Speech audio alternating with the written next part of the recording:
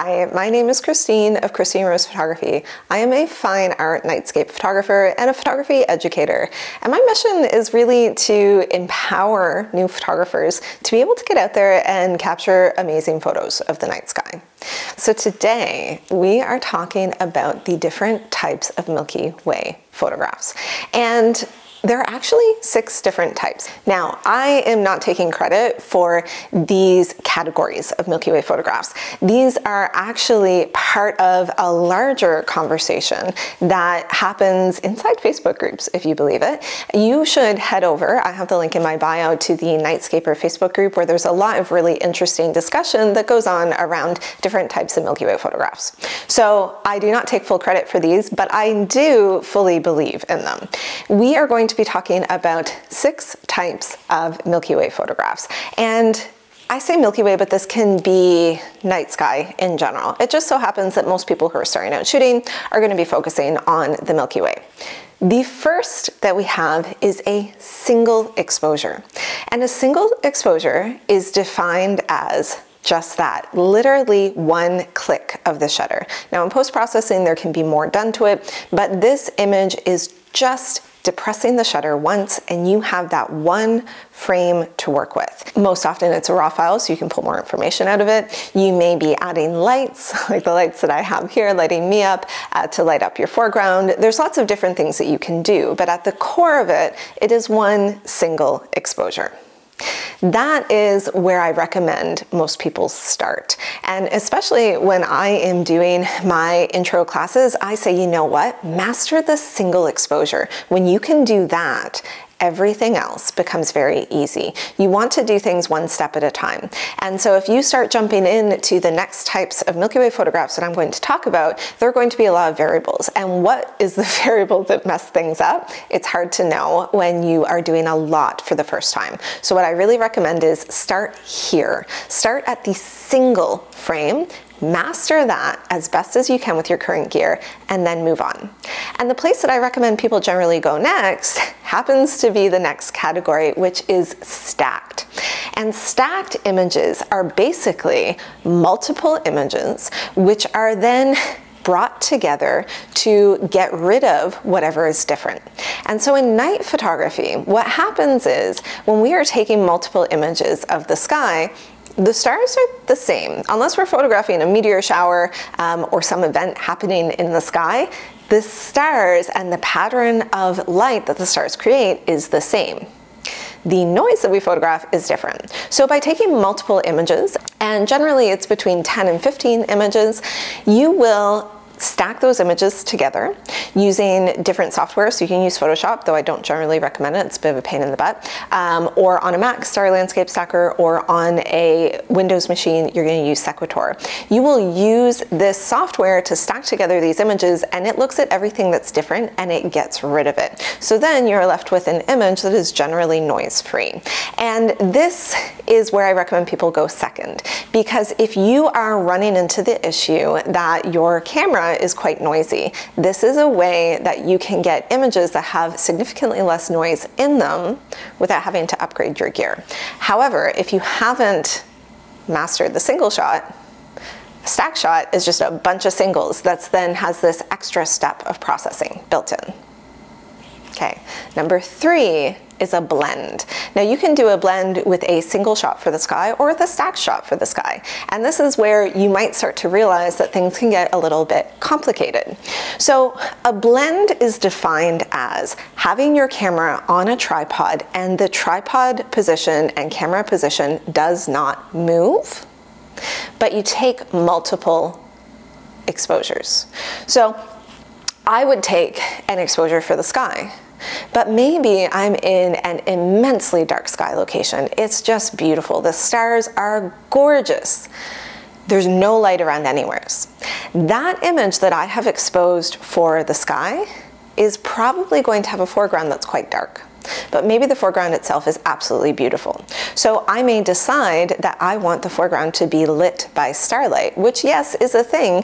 It just so happens to take a lot longer. So if my exposure for the sky was say 20 seconds and I now want to take a picture for the foreground, my foreground shot is probably more like 4 minutes or even maybe 8 minutes long to get enough light for the foreground. Now, I can take those photographs one after another and blend them together in Photoshop.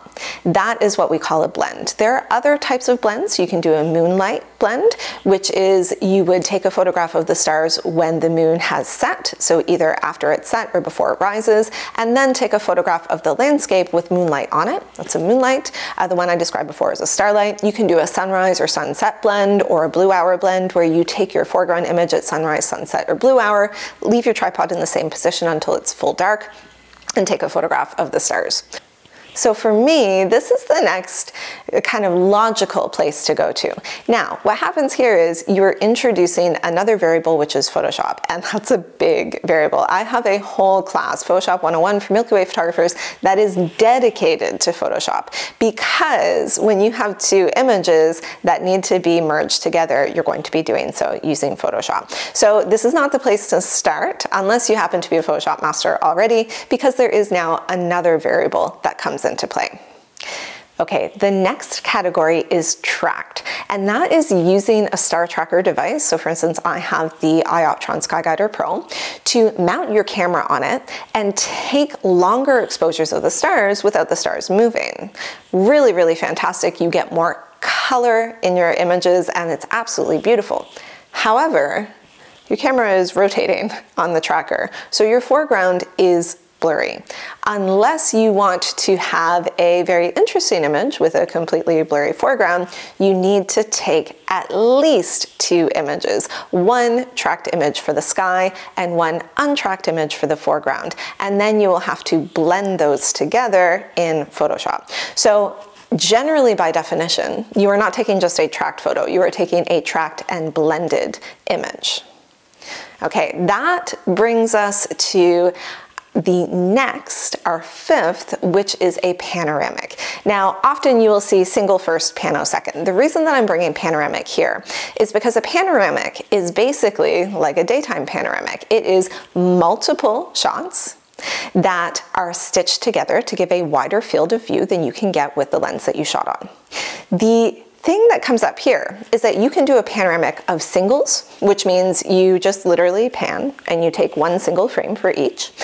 You can also do a panoramic and do stacked. So this one frame of your panoramic here is 12 images. This is 12 images. This is 12 images. This is 12 images. This is 12 images.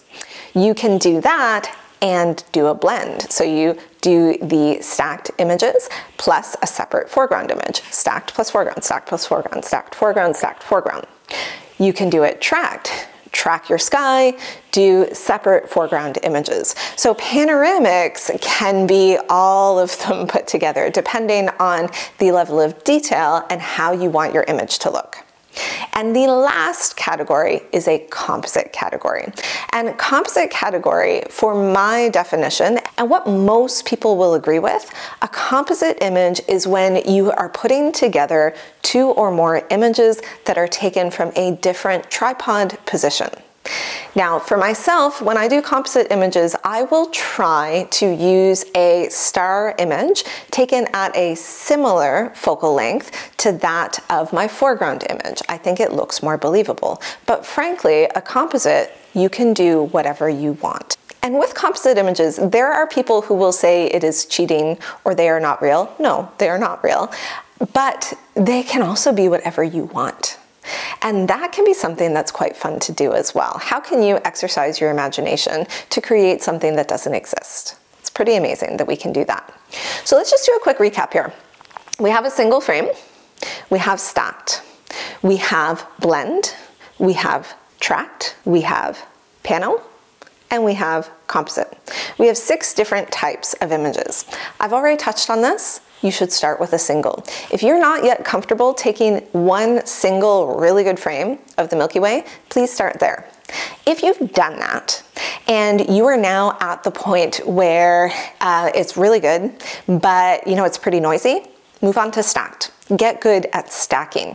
You're going to take multiple photographs, stack them together, and you will notice a significant increase in the overall quality of your image. After that, What do you want to do? For me personally, I really like to do blended images. So I will take likely a tracked image of the sky because I want to get as much light as possible for my sky, and then I will blend it with an image of the foreground. Maybe I've added light to that, maybe I'm waiting for the moon to rise, maybe I'm just using starlight for a soft diffuse look. I really enjoy the relationship between the sky and the land, and I want to see as much of the foreground as possible because generally it's pretty important to my image. So I tend to do a lot of blended exposures using a tracked sky, and also I'm generally tracking and stacking my sky. So not only am I doing a 2-minute exposure of the sky, I'm doing 10 2-minute exposures of the sky. Yes, I'm shooting for 20 minutes on one single thing, and then probably doing a foreground shot that's anywhere between another 4 to 8 minutes. That's currently what I really like to shoot. Maybe I'm going to shift and be interested in doing more panoramics, maybe more composites. I don't know. Who knows?